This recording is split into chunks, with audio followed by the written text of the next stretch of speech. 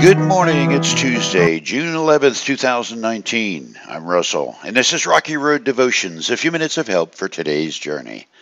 Our devotion today is entitled, Tell the Exiles, and our scripture is Ezekiel chapter 11. Then this message came to me from the Lord. Son of man, the people still left in Jerusalem are talking about you and your relatives and all the people of Israel who are in exile. They're saying, those people are far away from the Lord, so now he has given their land to us.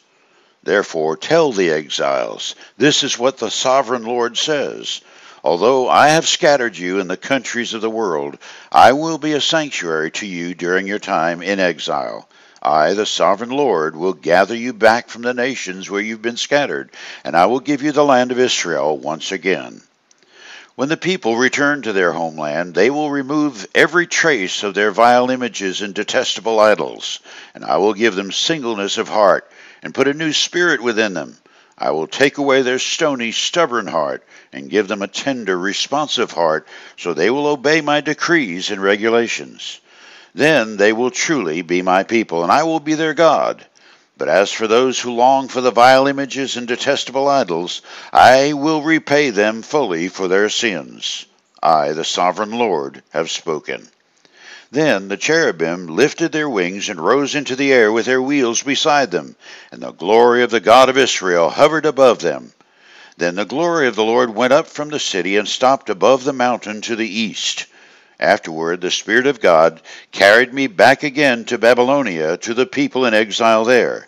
And so ended the vision of my visit to Jerusalem, and I told the exiles everything the Lord had shown me. Dateline 594 BC.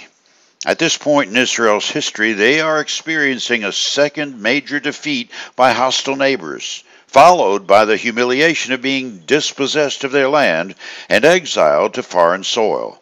This time, it's the Babylonian king who has destroyed Jerusalem, looting the temple and carrying off all the leaders and the strong young people. What's left is a land of rubble and disheartened seniors. They're only a year or two into what will be a 70-year prison sentence. This punishment is for the crime of turning their national backs on God. Israel hadn't learned anything from the self-inflicted pain of the consequences of forsaking their God by the northern kingdom a century earlier. A pattern was painfully emerging of God's salvation of his people, followed by that people's fading worship of Almighty God and disobedient, petulantly selfish idolatry, precipitating a weakening of their national identity and another downfall, captivity by a pagan nation, and God having to save them all over again. Enter Ezekiel. The vision God gave to the prophet was a message to the captive exiles in Babylon, and it goes something like this. I am will save you. I will bring you back to your land and restore everything, but this time you'll have a new spirit.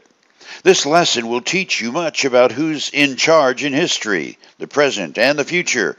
If you learn the lesson well, what's been lost in the past will be just a shadow compared to everything I'll give you.